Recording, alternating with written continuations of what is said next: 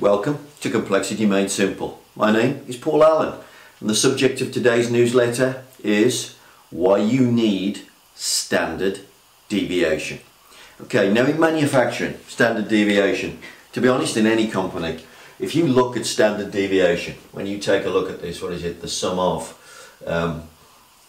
all the individual data points minus the average, all squared, sitting over n minus 1 with the root.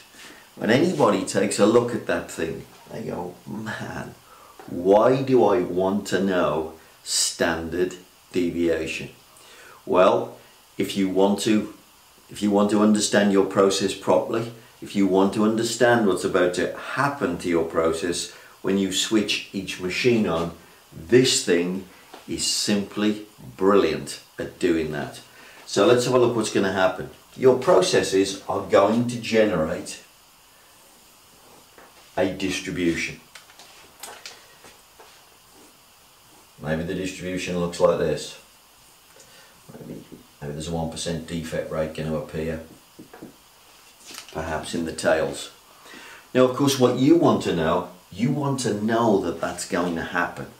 So you're going to take data out of your process and you're going to calculate basically two statistics in order to be able to understand that picture.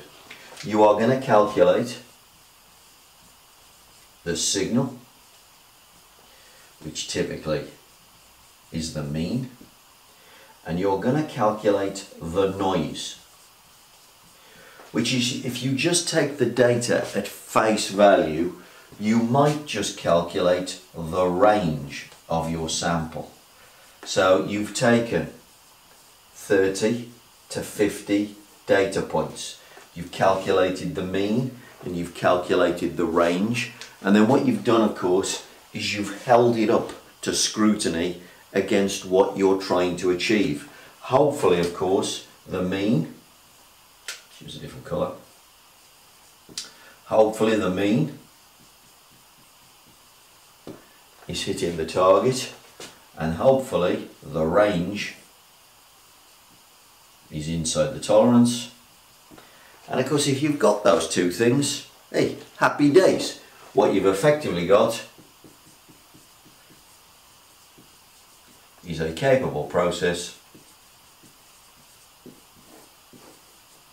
and hopefully you're going to make a lot of money, you're going to have zero defects. Let's think about that for a second. So they're the statistics that we would like to use. They're very easy to calculate. So the range, the max minus the min. Why don't we want to use the max minus the min? Why do we want to use this thing? Well, let's think about the range. I've only taken 30 to 50. Inside the 30 to 50, do you really think I've captured all the extreme results? Maybe I might have picked a few more extreme results out here, but do you think I'd be lucky enough? If I've only got a 1% defect, let's take this down smaller, 0.5% defect rate in the tails, maybe only 0.1%, yeah, 0.1 of a defect in the tails. By the way, it's still a defect rate and it's going to cost you money. Don't you want to know how much this process is going to cost you? Well, of course you do.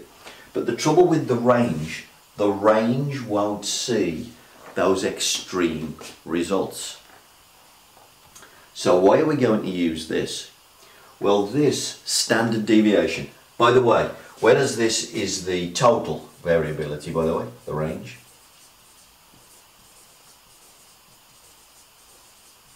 the standard deviation is just the average variability. I wish it was called the average variability because we would all understand it much better. Unfortunately, it's called standard deviation. So, why am I going to use this? Not the total variability. Well, the power of this thing up here, standard deviation, what does it have the power to do? It has the power to predict. It has the power to predict extreme results. In fact, not just it has the power to predict extreme results. To be honest, it has the power to predict all results. So, for example, if that was what was going to happen, here's the process. It's going to look like this.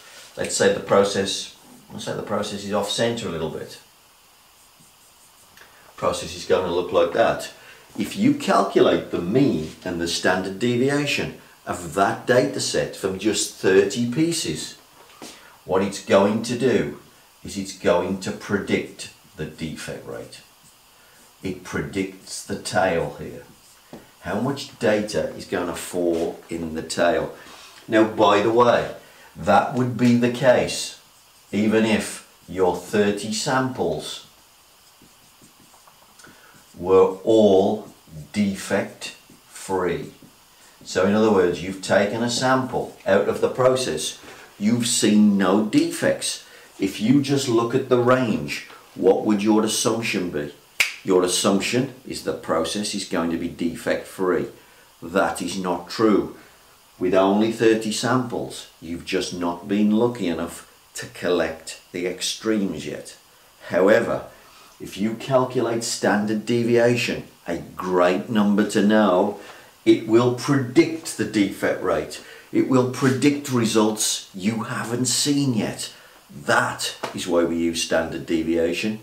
It is the most brilliant number to know. It has the ability to predict tomorrow.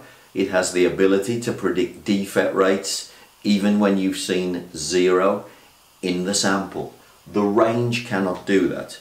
Standard deviation, use it to your advantage. You can make shed loads of money if you use standard deviation to your example, to your process, to your advantage. Standard deviation. It is a great number to know. Learn to love it. If you'd like to know more about any of the concepts covered in this video, or any of the other concepts covered in my other tutorial videos, then here's my latest book, Drink Tea and Read the Paper. Covers everything you need to know about how to make sure that Six Sigma becomes world-class engineering in your company. Otherwise, if you'd like to get in touch with me, a little bit of help about Lean, a little bit of help with Six Sigma, please contact me on the email below.